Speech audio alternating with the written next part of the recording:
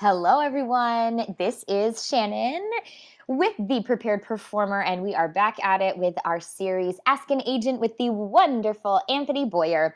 I'm going to have to continue to come up with different descriptives for him every week. All right, our next question comes from Montasia Simmons, and she has actually been featured on the Prepared Performer podcast, episode 7 to be specific. She is also one of the graduates from the Prepared Performer Profits course. Try saying that 3 times fast. After graduating from the Prepared Performer Profits program, she launched a super sweet supportive Facebook group called I'm an Artist and No, I'm Not Starving, which is amazing. You should go join it on Facebook. And look for big, amazing things coming from Montasia. All right, this is her question for Anthony.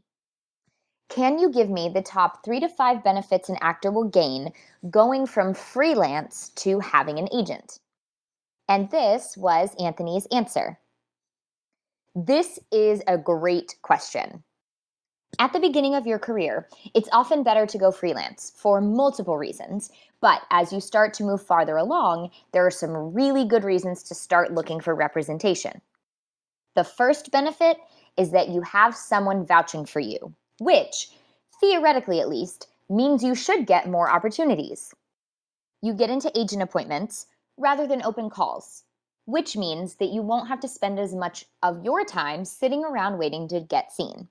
You'll be in front of the actual casting director, many of whom don't even attend open calls, and even the actual creative team more often.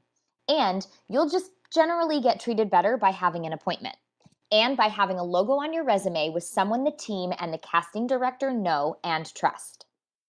On top of that, you'll get in for shows that you will simply never have opportunities for otherwise. We have relationships throughout the industry, and we often hear about projects that are not necessarily public knowledge, or out-of-town theaters that are casting but who aren't necessarily holding auditions in your city. A second benefit is having someone who can look over your contracts and negotiate for better terms. Many contracts these days are what we call boilerplate. That means that contracts often use the same language without changes. But having someone who can negotiate on your behalf and who can step in if there are any problems can be worth its weight in gold. Performers often have a tendency to say yes and to put themselves in a compromising position, or even when they're being assertive, they run the risk of creating friction with the producers. Having an agent who has a relationship with the producers and the casting directors, who can go in and have a conversation and withstand the heat that negotiations can frequently become, allows you to start rehearsals being the good cop with no personal bad blood. And more importantly, it lets you focus on the work. The agent and the producers will have similar conversations about other clients throughout their careers, so they're sort of forced to work together, no matter how ugly it gets. And it can get ugly sometimes. Third, you have someone to help advise you. We see hundreds or even thousands of careers begin, flourish, and end. And we can help you make sense out of what can often be a confusing jumble. Those 3 things, creating opportunities, protecting you, and helping you guide your career, are the 3 big ones.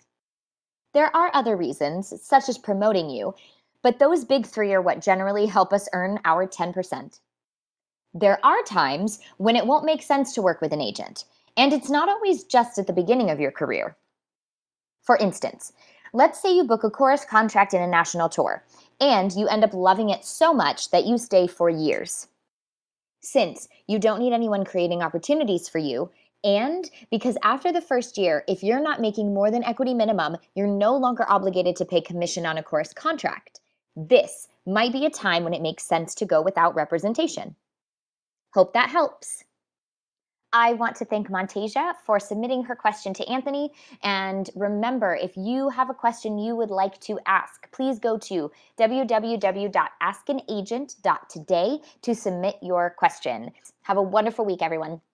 And don't forget, if you'd like to have information about working as a performer and building an actual business as a performer, you can go to starvingartistsyndrome.com. And As always, you can always come over to thepreparedperformer.com for all of our goodness. All right, we will see you next week with Ask an Agent with Anthony Boyer. Bye.